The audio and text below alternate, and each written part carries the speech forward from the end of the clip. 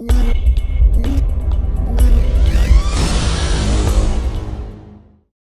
you can tell everybody. Go ahead and tell everybody.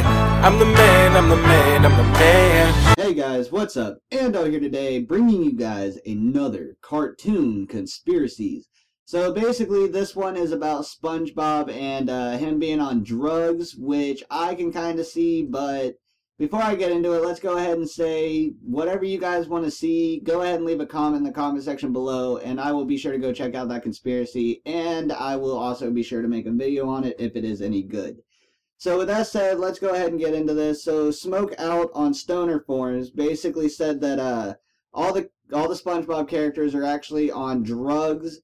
He said that SpongeBob is on meth, and that is because he is always really, really happy, and he is occasionally paranoid, which if you know what meth is, it'll make you really, really happy, and then when you're crashing, it'll make you really, really sad or really, really angry.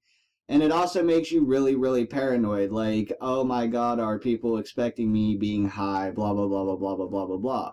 So basically what he says is when SpongeBob is going through a major crash, that is when he's getting depressed, and that is when his meth is going away. That is why he's getting really sad.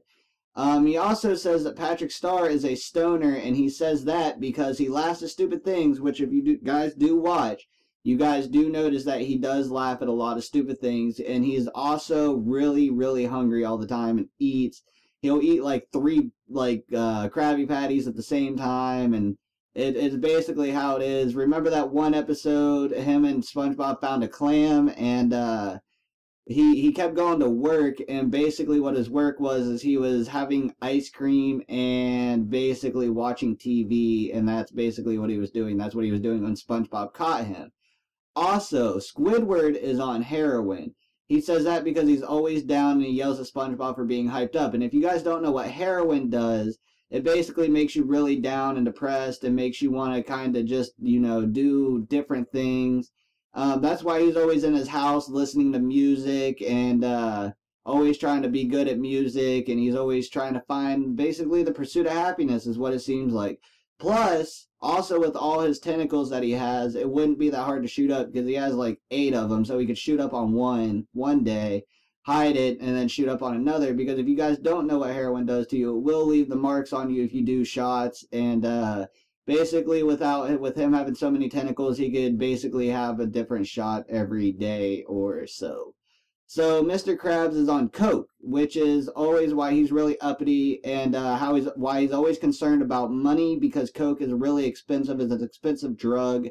He also manages his finances carefully, why he pays SpongeBob and Squidward so much, like less money than what they probably deserve.